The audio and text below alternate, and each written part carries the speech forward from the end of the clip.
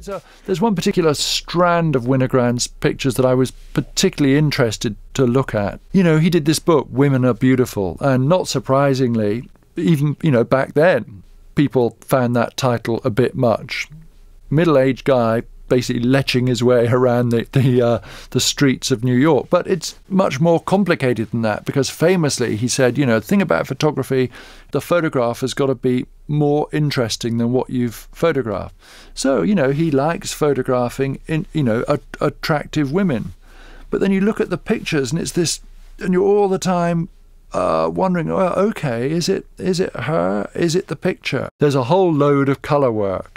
And there was one particular slide, if I had to pick my favourite, that made a great impact on me because I'd never seen it before. Very busy as a bunch of people, mainly going the other way, and then coming towards us, there's this young African-American woman wearing this red coat. And because of the technology, about which actually I know very little, you know, the red is so gorgeous.